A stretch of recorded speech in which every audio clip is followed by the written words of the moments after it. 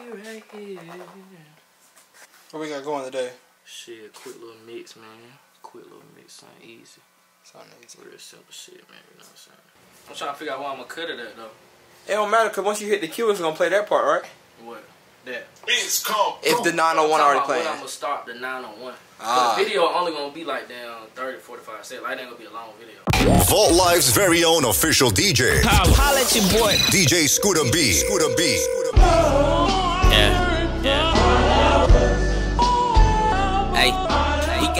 Hey man, it's DJ Scoota B, and I want y'all to take a look inside the vault with me.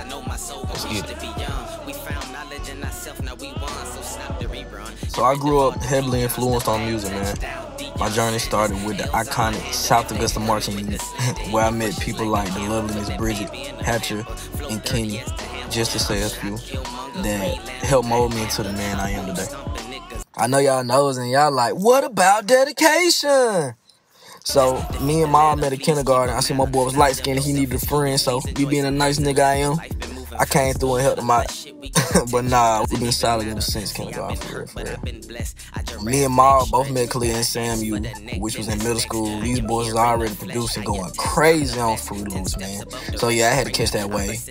But just to sum it up, man, we've been rocking ever since. From the jump, man, I always just like seeing people happy. So it started with just being that friend for everybody.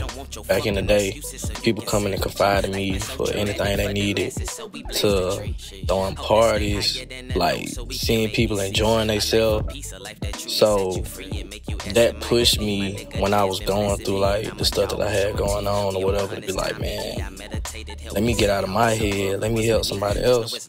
And if I could do that through music, through DJing, hell, I'm always gonna do it. And that's where I felt like I fit in. Like, I never felt like, oh yeah, Scoota be the rapper. Like, nah, Scoota be the DJ. That's what's my piece to the puzzle for the vault. And I felt like everybody else agreed. Anybody know me know I love being a father. Like, forget music, forget anything else you know. You can always say Scoota got his kids, they be having that shit on, and he instilling morals and values in them. Which one you told Santa you wanted, though? Why you doing all that? iPhone 12. iPhone 13. Santa Claus said. 6 years old, got an iPhone 13. Can you spell your name? Spell your name. What she told me, he said, what you need? Tell him, don't play with me. I recently had an addition that was bittersweet to the Anderson gang in 2021. I gained a life and an angel at the same time, which forced me to look at life from a very different angle. Watching someone literally pass in front of your eyes can change you, especially when the outcome could have been totally different, but you have no control over the situation. It's like watching someone you love drown while you're locked up in the cage helpless. During my grieving process, I hurt people along the way. I became emotionally numb and unstable. I've questioned God multiple times. Hell, I was suicidal a lot of times.